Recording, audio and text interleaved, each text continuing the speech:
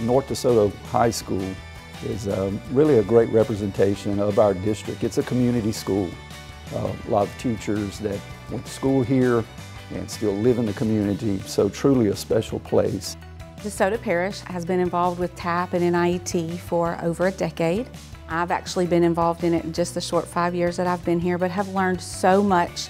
So it's been a blessing to be able to come to a district that does have that opportunity.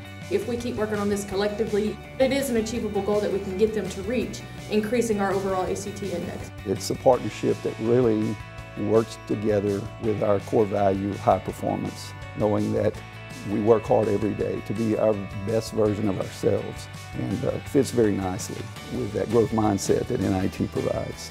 It's a model for us as to how we have to break down and figure out what our students' needs are so we can better help them perform well in the classroom and beyond.